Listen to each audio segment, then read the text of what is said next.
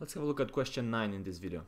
So Crusoe can make 5 units of food per day if he spends all his time on that. He can also make 10 units of clothing if he spends whole time on that.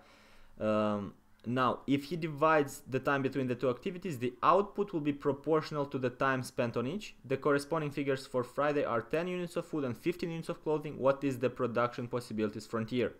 Now I wrote here this data for Crusoe: 5 units of food, 10 units of clothing. For Friday, 10 units of food, 15 units of clothing, if we spend all the time doing one or the other. One thing to keep in mind that will matter in this question is this: if he divides the time between the two activities, the output will be proportional to the time spent on each. Now, what is the intuition here? Because we're speaking about proportion and the relationship between the output and the time spent, what is the time spent? That is the input. That is the work required to get the food and the clothing. So in other words, this is a production function of two people, and their input is the time to produce and their output is the goods they produce. And because that's proportional, we're speaking about constant returns to scale. Constant returns to scale. And that's gonna matter for our production possibilities frontier graph that we're gonna draw right now. Now, let's do it.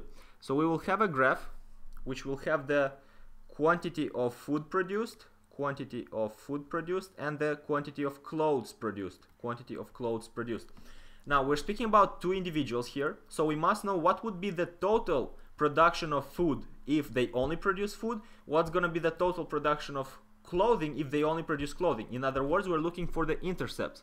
So in the case of food, if Crusoe produces food only, he'll make 5 units. Friday would make 10, so we would have in total 15 units of food. That would be this intercept.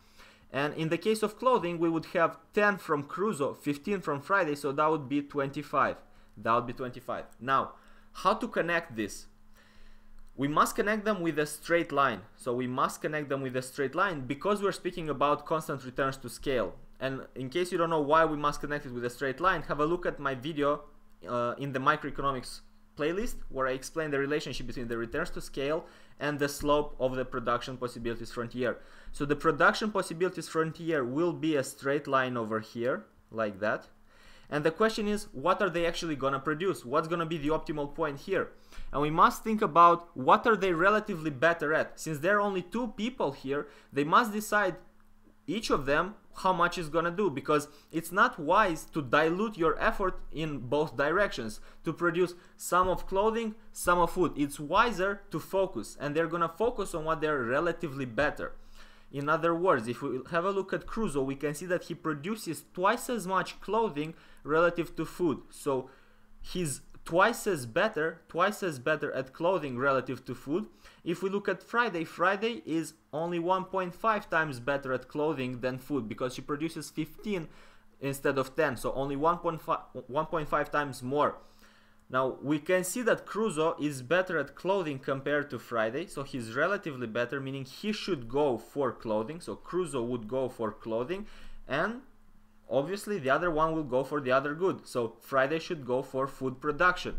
Now, if they focus on that and they spend all the time on clothing and food respectively, Crusoe would make 10 units of clothing, Friday would make 10 units of food. So the optimal point should be on this production possibilities frontier because of course it's possible to produce that. That's the definition. 10 units of food, 10 units of clothing, let's say that would probably somewhere over here. So if we do it like that, it would be somewhere over here, 10 units of food and 10 units of clothing. Hope this makes sense, and we are done.